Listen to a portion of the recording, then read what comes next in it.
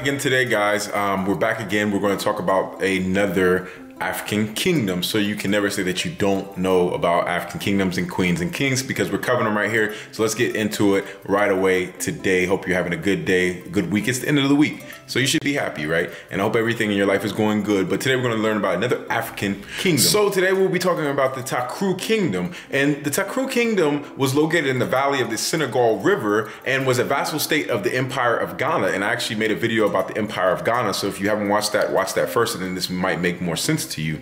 And the kingdom existed from the 800s to the 1280s. And when the Ghana Empire fell, the kingdom expanded its authority in the area. And now the kingdom's beliefs were African traditional religions first and then Islam after that, in which the kingdom was one of the first to convert to Islam in West Africa and in that area. And the kingdom became known as an Islamic state thereafter.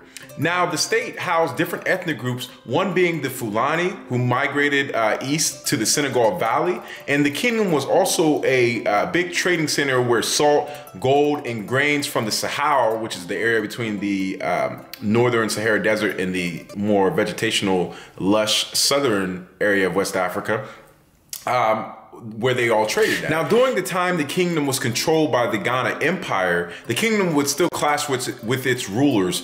And during these clashes, the kingdom usually lost the battles to its empire, or to the Ghana Empire, when the Ghana Empire controlled this vassal state, or this kingdom we're talking about. But despite these clashes, the kingdom still prospered throughout its existence. And the kingdom, after the Empire of Ghana's power faded, after the Empire of Ghana fell and the power faded, this kingdom would side with Tuareg and Berber tribes or ethnic groups. And with this alliance, this would mean that some of the kingdom's troops reached all the way to southern Europe and Spain due to the Berbers and Tuareg having troops in that area and conquering different parts of northern Africa and southern Europe. And with this unity between these ethnic groups, different ethnic groups, especially the Tuareg and Berber, the kings of the kingdom would eventually adopt Islam, also through trade, around 1030 during the reign of King War Jaba. The adoption of Islam benefited the state economically and also created political ties that would help them in coming conflicts with other kingdoms and empires. And the kingdom would soon start to decline from within. Soon after, the Susu would take a big portion of the kingdom, as well as the Wolof, who created the Wolof state that emerged in the south part of the kingdom, or southern area of the kingdom. Now, meanwhile, the Mandinka tribes were uniting and soon formed the Mali Empire in 1235. With the kingdom being in steep decline, the state was finally conquered soon after by the Mali Empire. And that is the story of the vassal state or kingdom. And that is the story of the kingdom of Takrur. Every kingdom, we have to understand, was not for a very long time. Every kingdom did not last for a long time. Some kingdoms popped out of other kingdoms or empires that were bigger than just kingdoms. They were, numerous amounts of kingdoms.